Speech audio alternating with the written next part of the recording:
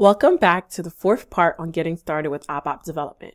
In the last video, we created and ran our first ABAP application. In this video, we will display database content and run SQL queries. You will display the content of tables and views using data preview and perform ad hoc SQL queries using SQL console. This video will prepare you for the next video where we will reuse the select statement later for the data retrieval in an ABAP class. Let's get started. So the first thing we're going to do is choose execute ABAP objects or run ABAP objects. So now we're going to select the sales order inventory database table, select OK. And as you can see, you will see the database table in the data preview.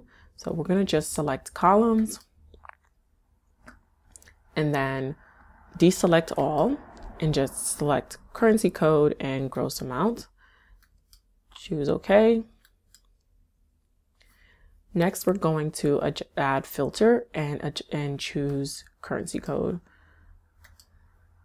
And we're going to adjust this to USD. Once we have done that, we will now perform ad hoc SQL query using SQL console. So select SQL console, and the SQL console shows the select statement, which was used to retrieve the data for the data preview. We will now adjust the select statement to read the payment status of the order and the company name from the buyer. To do this, we will first add a join condition. And so we're going to add a join condition for the table sales order inventory head. So I'm just going to copy the code for time's sake.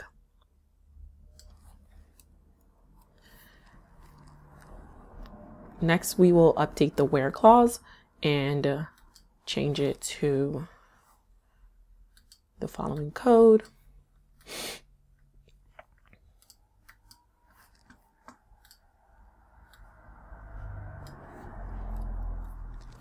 So now that we have updated the where clause, we will now add a field to the select list.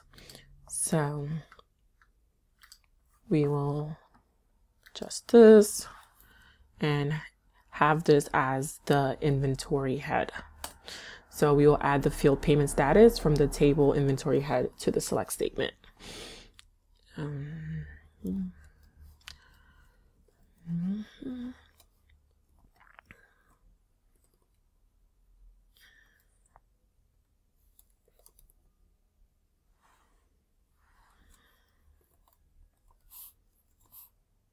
And payment status, the field payment status. So next we're going to run the query.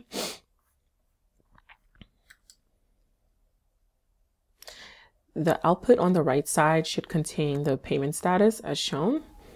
And now we're going to adjust the select statement. So we're going to add a join condition for the business partner table. So I will now just copy the following code and adjust the select statement to that. So now that we have added a joint condition for the business partners table, we will now add the company name field. So go back to our select list and add the company name. So we're going to add the field company from the table of business partners table and add that onto our select list.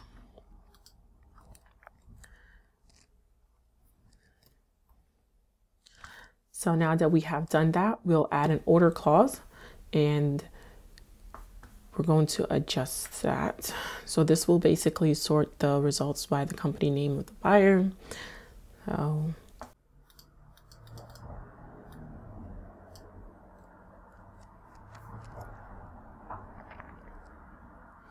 now we're going to run the query that we just modified.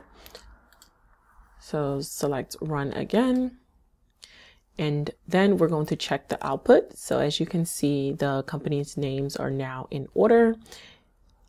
and all the gross amount is all set as well. So we will reuse this select statement for the data retrieval in an ABAP class. So continue to stay tuned, and we'll leave this SQL console open for the next part of the tutorial. We have now displayed database content and ran SQL queries. In the next video, we will create a new ABAP dictionary structure and create a global ABAP class in which you will retrieve data from a database. See you in the next video.